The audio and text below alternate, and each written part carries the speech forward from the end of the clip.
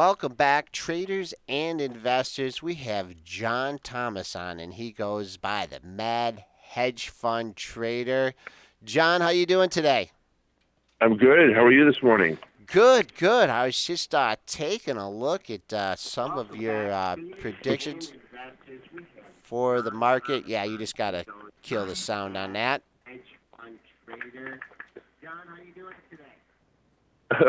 oh, say again. I got confused because the audio came on your website. Yeah, that's kind of like when you call in on the talk radio. They're like, please turn down your radio. But anyways, boy, you got some big predictions here. And first, let's talk about the bond market. And you're looking for the top in bonds for the year, sell rallies. So you think interest rates are going up? I think we got the big short squeeze last week. All the hot money was forced out of the market. Everybody lost money. And now we're done. Now we basically want to sell rallies. I doubt we'll get through the 240 yield on the 10-year yield that we saw last week. So, yeah. And, not only do you just want to sell treasuries, you want to sell the whole fixed income space, junk bonds, munis, corporates, emerging market debt, the whole package. I think money rotates out of bonds back into stocks now. Okay, so that is your prediction, and actually, my partner Dennis has been seeing it in some of the preferred stocks. People are abandoning these fixed rates and going for the growth. Anything that was a reach for yield is going to get tossed. High yield stocks, utilities, emerging markets, emerging stock markets will get dumped because they always suffer when our interest rates rise. It sucks money out of emerging markets into developed markets. Okay, all right, that So definitely. yeah, we're at a massive sea change for the whole year right now. Dollar goes up, yen goes down, gold goes down more. Gold doesn't do well in this situation either. So yeah, this is your major rotation for the year happening right now. All right, stocks will grind up for the rest of the year. Looking for the S&P cash to go to 2,200. What are you basing that projection on? Well, after having negative growth in the first quarter, we'll then have 3/4 of 4% a year positive growth, and end up maybe up 3% on the year. That's why the big institutions don't want to sell stock. They're afraid they'll be left behind at the station like they were last year and chasing for the whole year. So everyone's afraid to sell. We can't get corrections. Most we've had is a 6% down draw this year.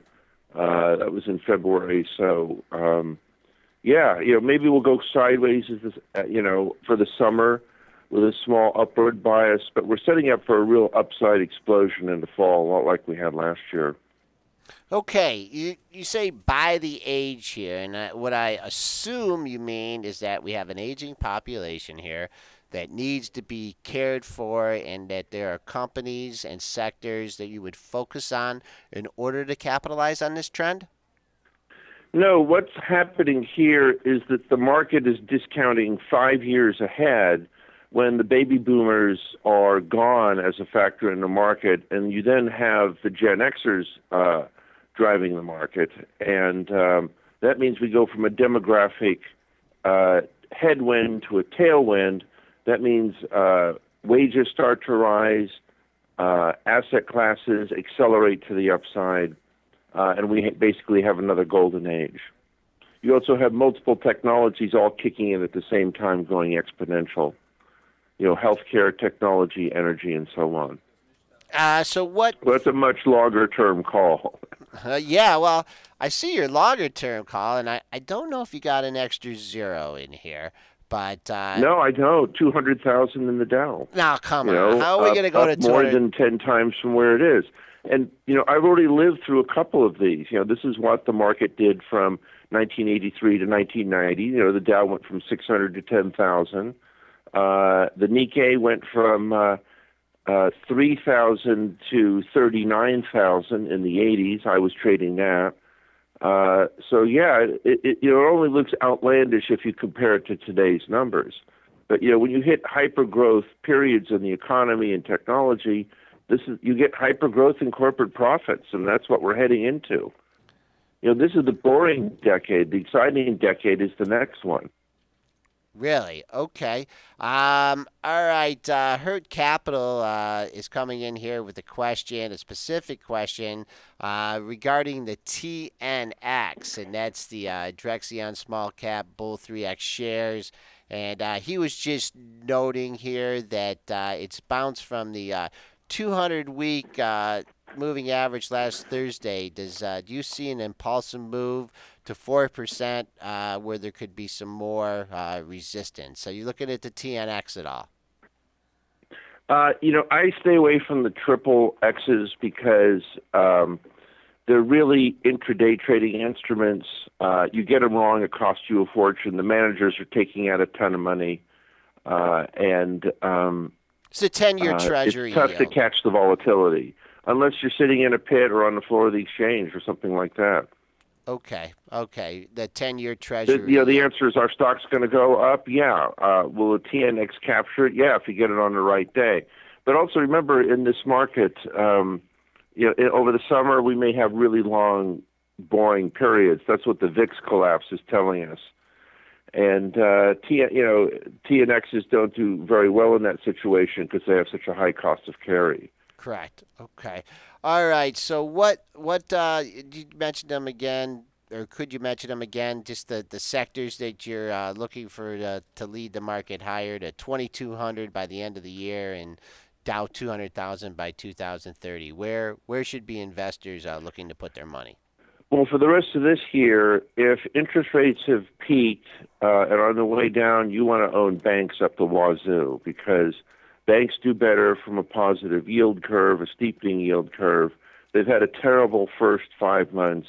It would be a great time for them to play catch-up now and lead the index higher. And you can buy the whole batch, J.P. Morgan, Wells Fargo, Citi, as well as the regional banking ETFs. Those will do very well. Tech is always a winner in a rising market. Expect more volatility, but names like Google will probably lead there. And Apple probably is in the process of peaking out now. Could hit 700 by the fall when they launch the iPhone 6, but I only think there's another 10, 15% tops left in Apple. You don't want to own that stock after the products have been released. That's been a lesson of the last 5 years. Okay. Those are your leadership areas. Okay, and what sectors or individual stocks to avoid? I would be avoiding emerging markets, which had a great second quarter, and I would be avoiding some of the higher risk momentum names, which got absolutely decimated. This next leg up is going to be a leg characterized by old, boring, higher dividend stocks. Industrials, Caterpillar, General Motors, the whole auto industry will do well. But some of your specky, lower quality names, like some of the riskier biotech names, people got burned on those.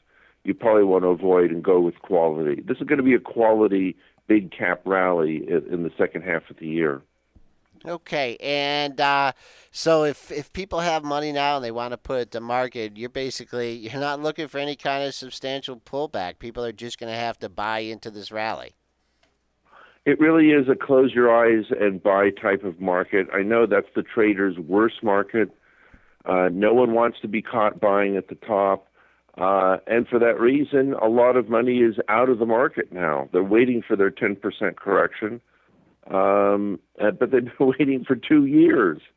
And, if anything, the fundamentals are improving. So at the end of the day, you just have to look at the GDP growth and focus on that.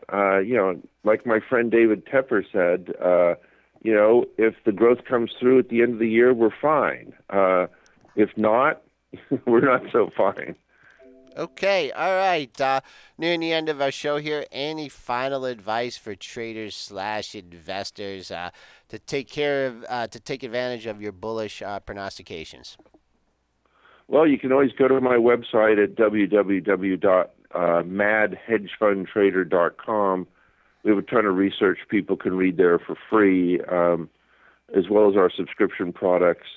Watch the data. It's all about the data.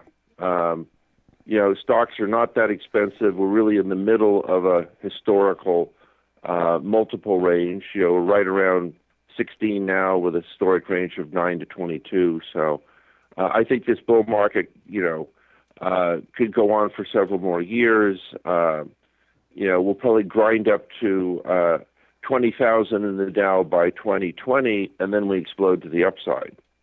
Okay. All right. We've had John Thomas on the line with us, better known as the Mad Hedge Fund Trader, and glad to have you on. We've had some bears come on the last couple days, and obviously the market's been working against them. So it's good to hear your opinions. We'll keep an eye on this, and certainly like to have you on again. Yeah, bears have a lot of free time these days. Nobody wants to talk to them. Okay. All right. All right. Thank you. We'll talk to you again Good soon. luck. Okay. Thank you.